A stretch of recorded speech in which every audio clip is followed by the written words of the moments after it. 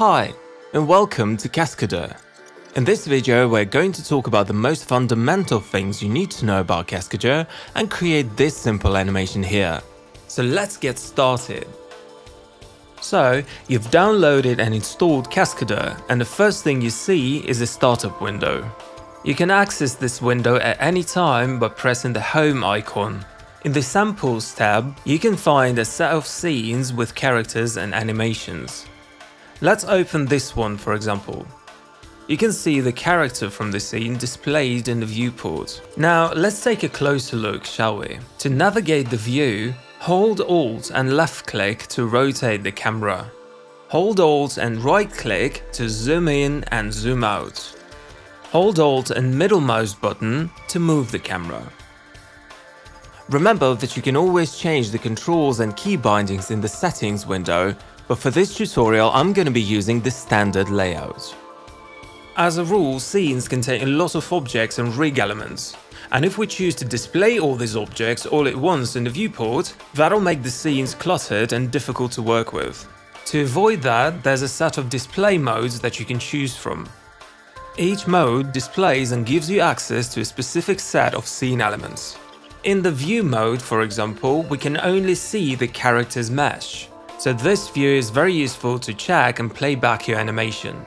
But to start our work, we shall switch to auto posing mode. The controllers for this mode look as a set of connected points. Now let's see how we can pose the character. Click the blue point at the character's foot. To move it, use Translate Manipulator. You can select it from the tool panel or simply press W. Select the axis and hold left mouse button to drag it along. Notice how much the whole pose has changed. If the pose resets every time you change it, that means the current frame doesn't have a key on it. So for now, just make sure to stay on frame 0. You can move objects along axes, planes, or relative to the viewport. Working with auto-posing is similar to making an AI prompt. Only you don't use words to form this prompt, you move the controllers. The controllers that form the prompt are called active and are displayed blue in the viewport. For example now, only the points of the feet are active. So auto-posing only knows that one foot has to be placed here and the other one there. The position of the rest of the controllers is calculated automatically. Moving any point of the rig will automatically activate it and therefore include it into the prompt. Active points have an impact on the inactive ones. So now moving the hand also rotates the body. But once I activate the direction controller, the direction of the body will no longer change if I move the hand. You can activate more points and therefore specify your prompt. And of course, you can select multiple points and move them simultaneously. Hold Shift to select the points that you want to include and click again to deselect them. Or you can left mouse click and drag a box to select the active points. You can double click any point to select all of its child nodes. Now when you move them, all of the points will be activated. You can easily rotate any number of points around any pivot. Select the points, select the rotation manipulator or press E on your keyboard. You can rotate the points along any axis of the manipulator, and you can right-click any point to make it a pivot.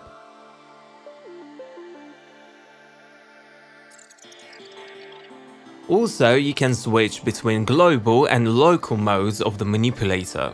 In the global mode, the axes of the manipulator correspond to those of the scene. Can be useful when you want to drag the foot along the floor, for example. And in the local mode, the axes follow the direction of the object. This mode is very handy, especially when you want to rotate the limbs. The more active controllers you set, the less freedom auto-posing will have over the rig. To deactivate any of the controllers, select it and click this button here, or press Shift Z on your keyboard. Once deactivated, auto-posing will assume the position of this controller depending on the rest of the active points. And this is the basis of what you need to know about the ways you can control the pose of the character. You can learn more about auto-posing from other videos on the channel, but now let's get to animating. So for now, you can either undo the changes by pressing Ctrl Z or open up a new scene. Animation pretty much consists of a sequence of poses on different frames. You can see all the frames of the animation on the timeline. The frames which contain poses that you set are called keyframes and are displayed blue on the timeline. Now the only keyframe we have is on frame 0. Let's set the first pose for our animation on this frame.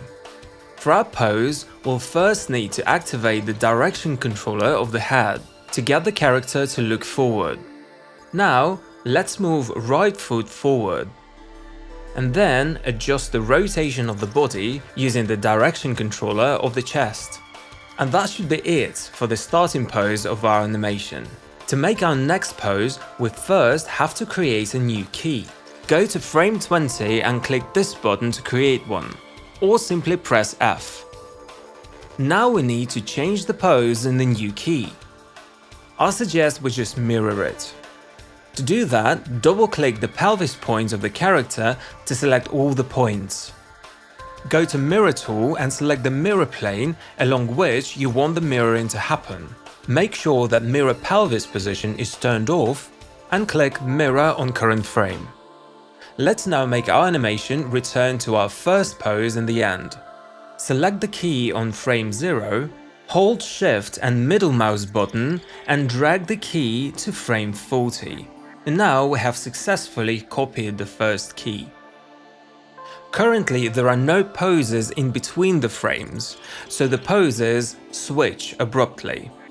Now select all the frames of our animation. Left click and drag a box along the timeline. Then expand the interpolations box and select Bezier clamped. What we've done here is that we used interpolation to calculate the poses in between the frames. However, let's make it so that the character would stand still for some time before changing the pose. To do that, go to frame 0 and copy that key to frame 10. This way, we created an interval between two identical poses, so our character would not move on that interval. Let's make another interval like that after the character changes the pose. To do that, simply copy frame 20 to frame 30. And now we have all the keys that we need for our animation. Click this button to limit the timeline to the animation range, and press play to watch it. Now let's use autophysics to make this animation much more exciting. Click the autophysics button to display the physics assistant. It shows you what your animation will look like once various physical algorithms are applied to it. These algorithms are displayed on the Physics Settings tab on the right. Currently, Physics Corrector is the only thing applied. The frames on which the feet are considered to be fulcrum, you can see their points outlined green in the viewport. Same goes for that interval on the timeline. However, on this interval the feet move and are no longer considered as fulcrum. Such intervals autophysics turns into jumps. You can change the animation timings, which will have an impact on the end result. For example, select the key on frame 10 and press plus on your keyboard to add more frames after it. The more frames there are between the keys, the longer this animation would take. And the longer the character has to stay airborne during the jump, the higher the jump will have to be. Same way, you can remove the frames from the interval by pressing the minus key on your keyboard, and thus reduce the animation time. You can also change the timings by moving the keys along the timeline. To do that, select the key and hold the middle mouse button to drag it. Same as copying, but without holding Shift. Now let's activate another physics filter, which is called Smooth Trajectory. Turn it on first, and then you can use the slider to adjust its value. The higher the value, the smoother the trajectory and the velocity of the center of mass will be. On the lower values, the character appears to be rather stiff. On higher values, it squats and springs much more. By the way, you can disable Ghost Offset at any time to better see what autophysics does to the animation. As for the smooth trajectory, let's keep its value at 90. Next, let's turn on compensation motion. This parameter controls the movements that can help the character keep balance. Same as when the person would swing their hands to try and prevent themselves from falling. Here, compensation motion makes the character slightly move their hands after the landing. I'll set the value to 95 just to make the animation appear more lively. And finally, let's add secondary motion. In most cases, secondary motion really makes animation come to life. I'll keep the value at 90 for this one as well. And now you can clearly see the overlaps in the character's arms. The only filter that's left is smooth rotation. However, it won't do much for this particular animation here. It's most useful when the character makes a quick and sharp turn. There, the filter helps to smooth the rotation, hence the name, and add additional movement to help the character initiate that rotation. Now back to our scene. This animation is pretty much done. The only thing left to do is to apply the physics corrections to our character. To do that, simply click the Snap button. The pop-up window suggests that once autophysics is applied, all the additional filters should be switched off and reset to avoid unnecessary layering, so just click Yes. So the physics corrections have been applied and the intervals are now fixed. So the animation is now baked. Now we can switch to the view mode to watch our animation. After being snapped to autophysics, all the frames of the animation became fixed, or in other words, baked. That means the interpolation intervals will no longer respond to any changes in the keyframes. So if you want to continue to work on this animation, you will want to keep the interpolation for the intervals. You can easily do that by clicking the Animation Unbaking button here. You can see that multiple keyframes were added on the timeline to make sure the animation stays as close to the original as possible.